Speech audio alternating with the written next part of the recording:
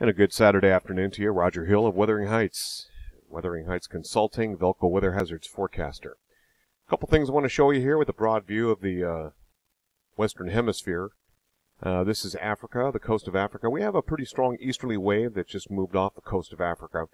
National Hurricane Center says there's something that could develop here in days to come, a long ways out. It could be even 2 weeks before we have to worry about that. Of course, in the tropics and all the weather news is Dorian, now a major category 3 or 4 hurricane, and expected to be a Cat 4 taking a track approaching the northern Bahamas and then slowing down before weather systems to its north begin to adjust. And then this latest track is right along the U.S. coast and then out to sea a little bit and into the Canadian Maritimes. It does not look like it's going to affect New England at this point, but something we'll have to keep a close eye on, and this would be late in the week, next week, and toward next weekend. In the meantime, we have a lot of frontal systems working on through, and it looks like above normal precipitation is expected according to the European model, with the latest information slightly above normal for most of the state of Vermont in terms of precipitation, ending by Friday at around 2 o'clock in the morning.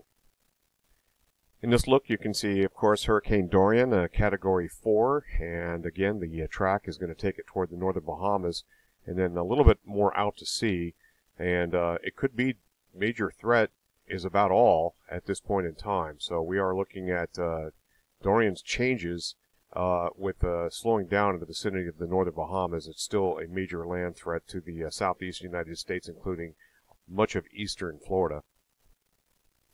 And looking at the 500 hectopascal heights, and the main takeaway here is we have kind of a west-northwesterly flow, very zonal, very flat, and a little bit of a ridge off to the west as you go down in a little more southern latitudes, and a little bit of a shortwave trough here, and this has spun up a few areas of showers and even a few thunderstorms. Our main weather is going to be coming from Canada, and this is going to be right along the U.S.-Canadian border into southern Canada as the main flow for us, and that's going to bring slightly cooler weather. And indeed, we have an area of higher pressure building into the Great Lakes, and a little bit more cloudiness today, but that clears out tonight, and we're looking at better conditions during the day tomorrow before some high clouds begin to creep in from this next weather system. This is Monday's weather system, which will then track into the region, and then that'll be followed by better conditions on Tuesday, and then Wednesday we have another weather system we'll have to deal with at that point in time. Let's take a look at precipitable water. Precipitable water is a very good metric, taking a look at the flow in fluids, the fluid dynamics of weather. In the blue, we have generally drier than normal weather. That's what's moving across Vermont currently. I want to also call your attention to Dorian, which is right here. This is concentrated precipitable water, of course, in the white. That's like 5 sigma standard deviation. So taking a look at that, you can see it hits toward northern portions of the Bahamas, and then it comes to a halt and just spins. Meanwhile, back up to the north here, Monday, Labor Day, we have about 1 to 2, almost 2 sigma standard deviation. Really not a big deal, but we could see some locally heavy showers and thunderstorms associated with this. And then running this a little bit further along, you can see what Dorian does. It just kind of sits there. We get into better conditions on Tuesday with that lighter blue color there and drier conditions before the next frontal system begins to hook up. And it's relatively narrow, but it's a little bit more accentuated in terms of the higher amounts of moisture here, about 1 to 2 standard deviations. And that moves on through on Wednesday with showers and thunderstorms, some of which could be locally heavy. Look at Dorian off the Georgia coast, south of Charleston, east of Savannah. And Dorian will then take a track right along the North Carolina coast, and it's going to be a nightmare for some parts of the Carolinas there, watching Dorian as it stalls and then knowing that it's going to make that coastal track. And then it moves out to sea, it looks like, and it's going to be east of Cape Cod and take its precipitation with it until it hits Nova Scotia. By that time, Dorian's lost a lot of punch. It's just an extratropical low and a regular kind of nor'easter, if you will.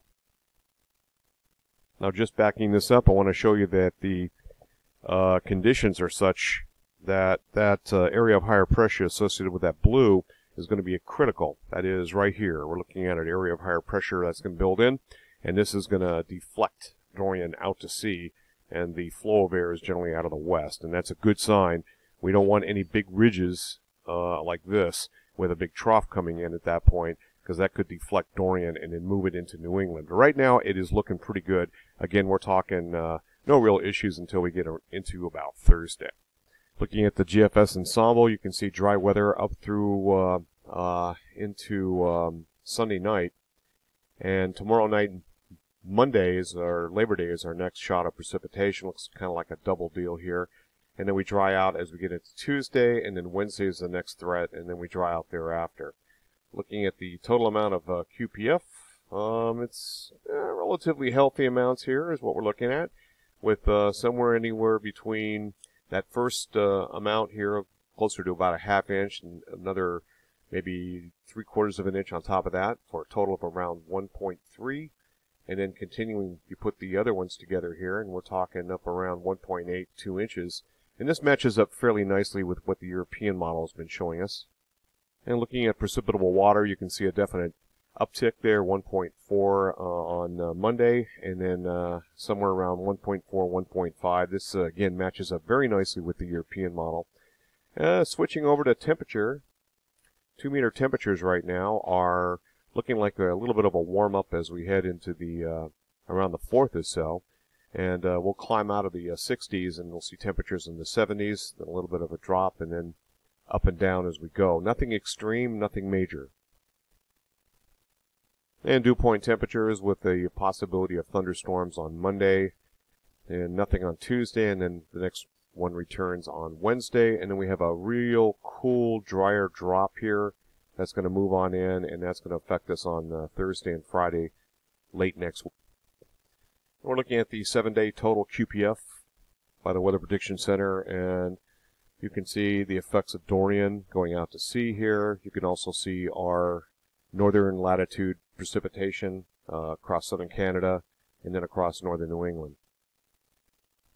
Temperatures will range anywhere from near normal to about 3 degrees below normal. And 3 days later, we're looking at the high temperatures ranging anywhere from normal to about 3 degrees below normal. Latest National Weather Service track of Dorian in the tropics.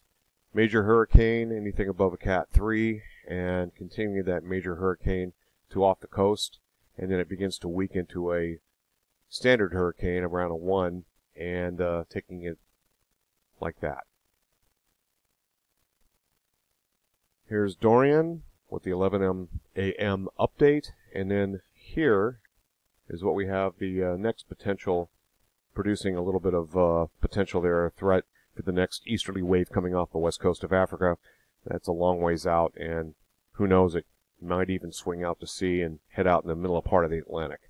That's it from here. Roger Hill, Wuthering Heights. Thanks for watching.